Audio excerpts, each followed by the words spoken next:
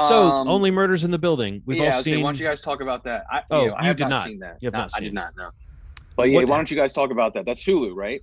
Yeah. Yeah. How many did you watch, Ronald? I watched the first three. Me too. So we're caught up. Um,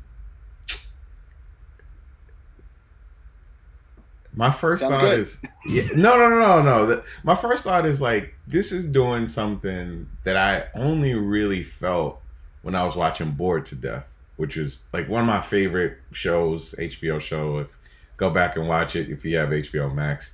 Just this like these odd pairing of people kind of trying to make things happen and their It's it's it's egos. these it's these privileged New Yes, Yorkers that live in a yeah, bubble that you would think would be uncompelling to watch because yeah, we don't really find those yes. people very interesting in conversation or in But they life. are, man. But they're funny. And Steve Martin and Martin Short and Selena Gomez, I think they're all great. Like, I honestly thought the tone of this show was going to be more geriatric, Oh, okay. a little bit more like, oh, Steve Martin and Martin Short are doing something, Yeah, like I honestly, yeah, but it's more than that. Like, I feel like whoever else is working on it or Steve Martin, he's a pretty smart guy, but it's like, it's self-aware. It's not 100% like the hippest thing you've ever seen, but it has a kind of hipness to it. And it has a kind of, I mean, when you mentioned Bored to Death, it's got that kind of quirky New York, yeah, only in New York kind of thing of these people, this assemblage of characters, a former actor, a former Broadway producer, and a young woman who's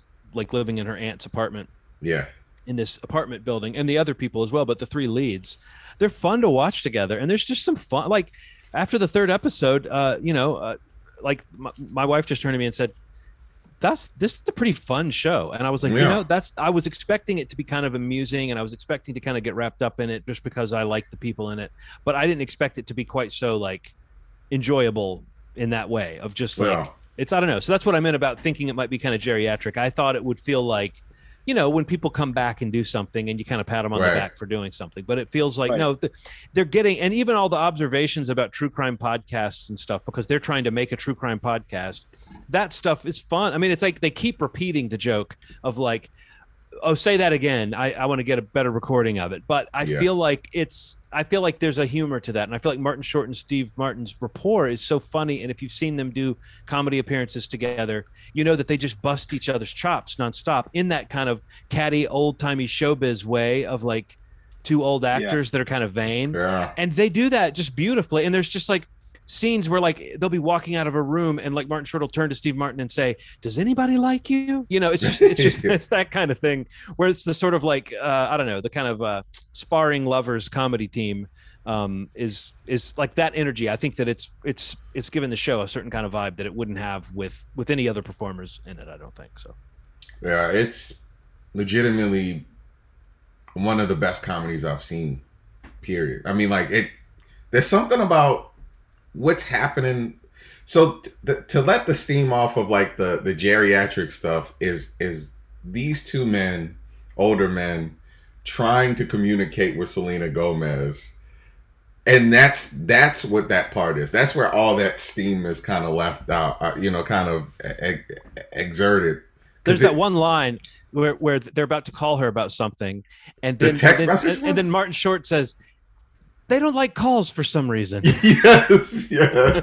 And we know that he means young people. We know Yeah. that he means young people. And then Steve Martin is kind of pleased with himself and says, yeah, this feels like a text.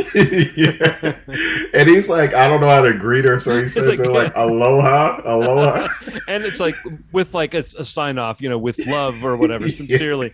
No, I mean, again, but there's not too much of that. They don't overdo that joke of them being, No. it's a fairly realistic portrayal of, and the other thing I realized this, and I said this to my wife too. It's like, I was kind of realizing one of the things I was enjoying about it is she's like 20 and they're like 75 or something. Mm-hmm. And there's 0% Woody Allen creepiness.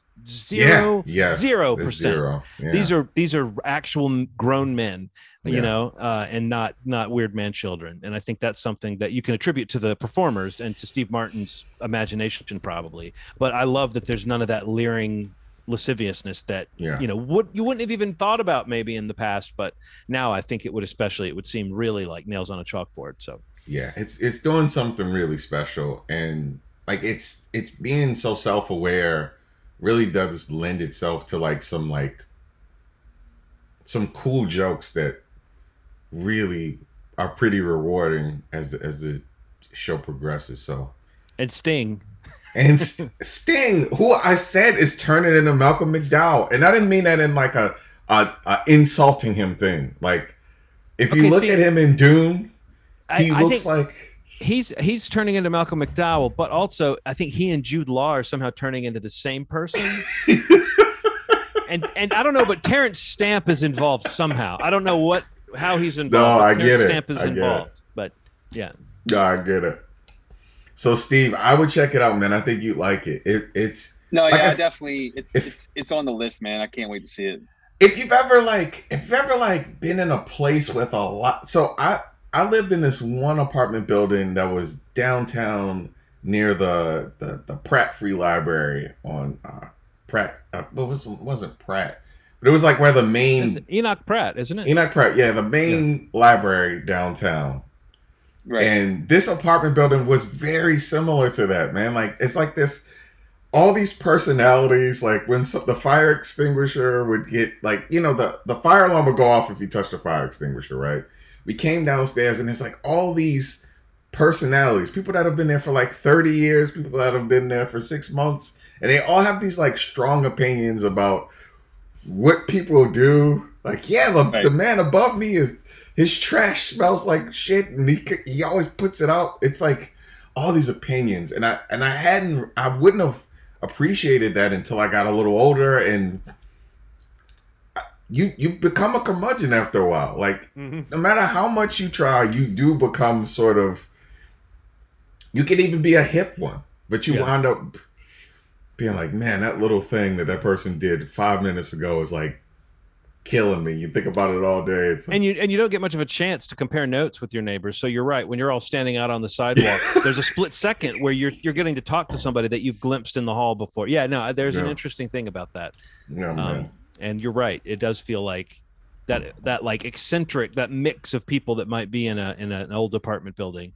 It really does pave the way for some, like, there's people that you only know through weird things like their trash stinks, or it always smells like they're cooking something weird in there or whatever. Yeah. It's interesting. So it's worth it giving it a try, man. Yeah. Only Murders in the Building.